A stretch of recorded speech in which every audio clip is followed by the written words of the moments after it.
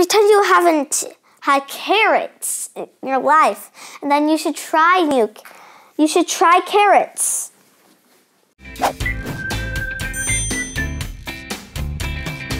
Confidence means being not being afraid of anything. Being able to stand in your own skin. It feels really good. It feels like you can do anything. Well, when you do a play, people are very proud of you, like they're happy that you did it, and you did it.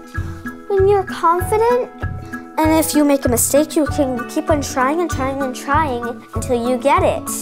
I think friends and family are sort of everything, really.